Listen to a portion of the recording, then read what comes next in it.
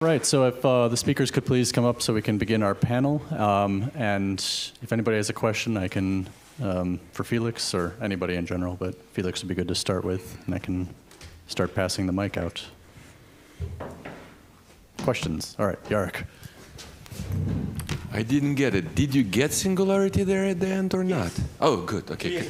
Congratulations. The cool thing was a friend or a colleague actually found somewhere some singularity containers and just tried it out. And then they asked him, all right, okay, use it. So it was the brute force approach. Anyway. To stay friends with them, ask them to install Podman now. Podman. Podman? Podman. Okay. Sarcasm. I don't talk to them that much as long as it works. So, no, that's not a disrespect. I don't want to mean in that sense, but it's really, I didn't mention that before. It's different understanding of how compute works, and there was already, or how computers, how HPC systems are built for, and it's not what I do or what we do. I think simulations, and we do data crunching. All right, and if you have questions for Pedro, you can put them in Matrix, and then at some point I'll grab the mic and we'll let him speak, or rather, we'll give another try for this technical experience. So, all right, next question. Oh, you put a question. Oh, ooh. Sorry, give me a moment.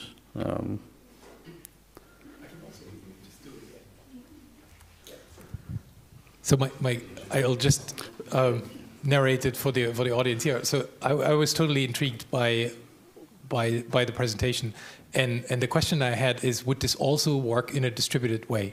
So there's a problematic use case that we always have to deal with, which is not everybody has access to all the data. And so if I have a workflow to compute that actually requires the computation to happen at geographically, logistically, legally different entities, I think what your system is basically a to-do list compiler. So as long as if I have access to the data sets, then I should be able to use your tooling to figure out what still needs to be computed, and then the sites would know what type of nodes in the workflow they could compute, and then they could compute and then push that back and advance the state of the to-do list, basically. I don't know if that reached you, but I would be super happy to get your comments on that. I think we need to count now. Is it 30 seconds lag? We'll find out. So. And it was me. Is he here? Hello, Houston. Oh. We'll give him about 30 more seconds. I'm like, this is like the hill I'm gonna die on. Like, I really want to make this work. But he's muted. He is muted, yes. It's Alex who's muted. Yeah, but he is muted on his side also. He will soon unmute. Soon. Huh? It looks like he was hearing something.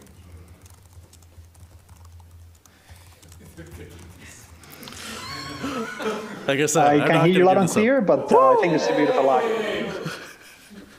Okay, that's gonna be 30 seconds. Okay. How long would it be to Mars? I think we should stop communication from our side. And just let it. Well, but the text was instant, so that's why I was going for that. But Of course. This is so weird. almost. Okay. I think we'll go for questions. Then is there anybody else here with a question? Perhaps not for Pedro. Like, there is Matrix for that. Like, he is available there. I think it's best if I just take all the questions, and then maybe I'll reply on the. Okay. Yeah, I think we're going to go for. I didn't quite understand that. Yeah. Did anybody else?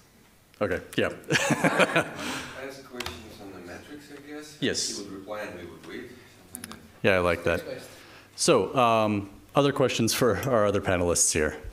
Jarek. Order. I enjoy. Okay. So all of you kind of enjoyed working with data-led run or some other run. Let's say Joe worked with reprimand run, which was a little bit different, right?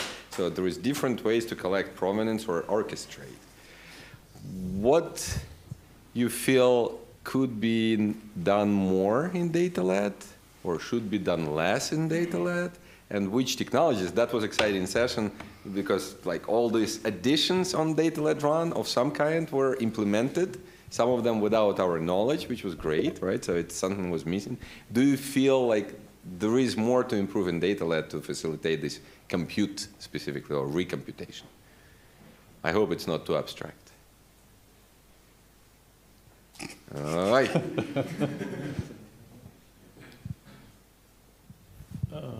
I mean, yeah, I guess, yeah, so I was using reprimand for really the run component of it.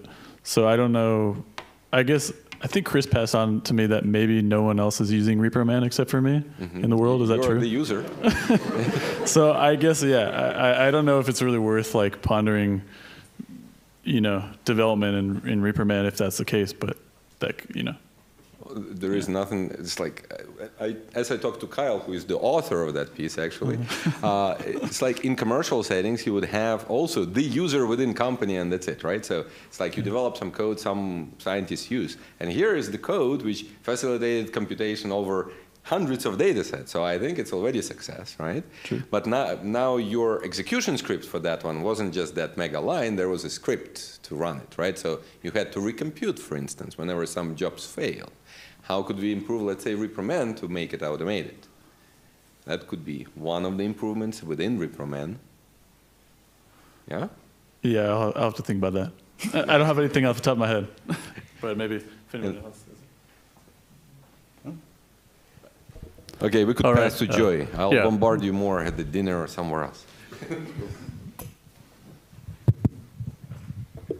So for Julius, you had mentioned as one of the minuses in using, well, data-lad was getting grad students to be able to use Windows subsystem for Linux, which I can understand that being a problem. Given that GitAnnex does run directly on Windows, I don't know if data-lad does, but did you consider that and what might have been the stumbling blocks? Mm-hmm. So you nodded when you asked for data-led working directly on Windows, right?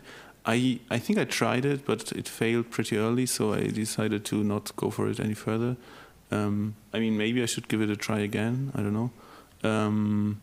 GitAnnex might also be more buggy on Windows, so there are trade-offs. Yeah, but the thing with data-led, in my opinion, is that like the handbook, for example, is very user-friendly. So I think this is definitely a pro for it. So I think this might make it, even for people that are not that familiar with Git, approachable just by like following the handbook in the first, I don't know what chapters. And I think GitAnnex doesn't have this, right? Or some. As far as good documentation, like on the order of the data-led handbook, no. Yeah. So I guess that's why probably it still makes sense to use data-led. Maybe I will give it a try again to just use Windows for it, but yeah. Yeah. I can say that there have been some fearless users who have just run right into the Windows ecosystem, and it's actually worked. And the biggest limitation has been NTFS's joys. So Here we go. See, it's not our problem. It's the file system. I never I'm said not saying that there aren't that. problems. It's not inodes, but lack of symlinks, right? So GitAnnex works, but then in adjusted branches mode. Yes. And then, let's say, anything with submodules become already tricky, right? So data-led should work, but it becomes yet another hurdle. And sometimes things go, indeed, a little bit odd, right? Mm-hmm. So that's why Subsystem for Linux provides you a little bit more pleasant abstraction from the file system, let's put it this way. Hi, I really enjoyed all of your use cases. I have the question, it seemed to me across these use cases that you basically adapted already running pipelines and used them. Have you ever tried to use these tools also in a forward fashion where you're really starting off with trying to solve a problem, but you're actually building the code as you go? So you're not working from something that already runs, just not with data-led potentially, or not as efficiently as it could, but actually starting from scratch. You mean starting like the whole workflow from The scratch? whole coding workflow from basically getting the data in to running things to the end. So basically not yet knowing what the code base will look like at the end. I'm not entirely sure whether I got the question right, but the one thing I showed, like the intermediate step where we had this HDF5 file that was just running through, is somehow maybe like this, but a obviously very basic version, right? But you also wanted to say something. Yeah. So what I try when I'm playing around with data-led data sets that I have, but I'm trying to develop something. I don't put it in data-led run or anything yet, but what I really like, what was mentioned before, is that I clone a data set, I get the files I need on my laptop in a similar environment, and I can run anything and produce files and until I actually get the output I want. And if I have this, I can just roll the data set back, basically git reset hard, and only keep the code, and then run anything with data-led run the stuff. And this is really, really nice. I mean, this is one of my favorite features of data-led which I'm trying to sell to people that are, do I actually need to go to data-led? I mean, it's to extend the answer. First is easy download. Second, play around, don't break. And in the end, do the same with data-led run before, and you have it's safe, basically. And for free, upload it with like 3 commands. Not everybody listens, basically, to these arguments, but I try them out for 2 years now, and sometimes it gets there. But if that answers the questions, I think really it's the playing around with data without taking care of what I do. And this is I really enjoy by using data-led in that sense. And maybe to the question before, in the fairly big workflow, we have built in, or Michael, you put in the set -e -u, I think, that it crashes. Anything goes wrong in the bash, there's no output at all. Basically, and this basically comes to that if anything is half or anything, I never get output. And this is the thing, but this is not data-led, basically. This is basically that I can be more lenient in complex workflow with parts. It's compat, it's the units of the output is another. I didn't allude to that before, but I think that's important as well, because the units of my computations it's another of these trade-off parts. I don't want to do every single part in separately, because the complexity skyrockets. But if I put everything in, it's not easy to follow up or to reuse. So I think there's something in between as well that depends on the tool, on the data, on whatever. But that might be a way of data-led run to recommend something in terms of how long it runs, how much data it uses. I don't know, to make it clear to the people how to use data-led run in an efficient way, if that goes in the direction of the answer. So as more recommendations and not as additional tool there. Alrighty, next question. Thanks. It's not a question about iNodes this time. It's a question about the term you've used, reproducibility.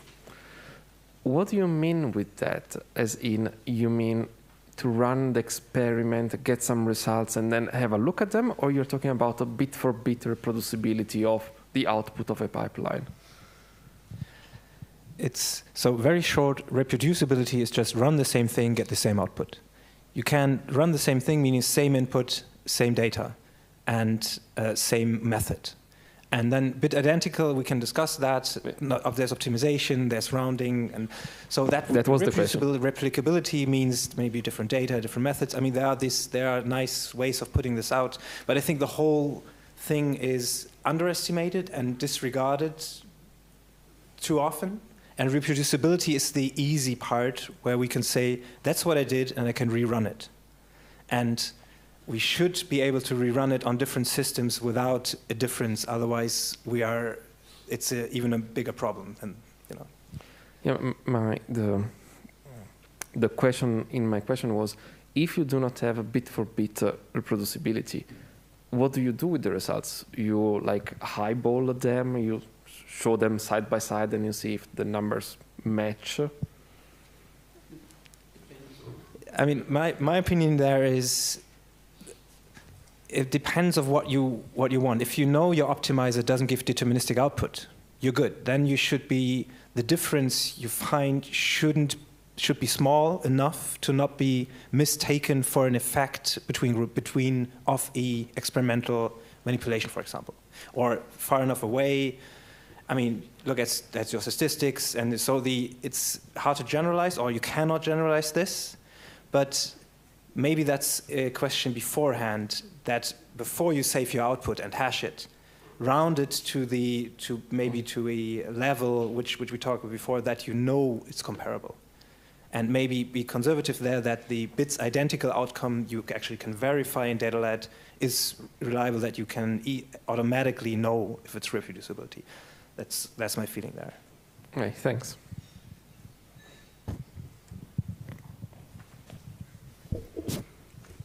Next question. Even if it includes inodes, that's.